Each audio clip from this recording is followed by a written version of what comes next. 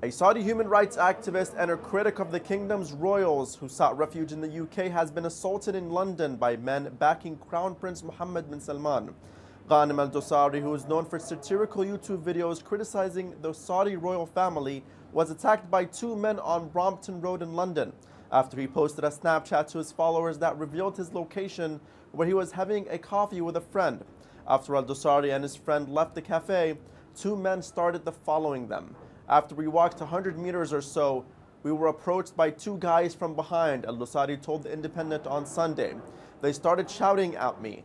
They were saying, "Who are you?" to talk about the family of Al Saud.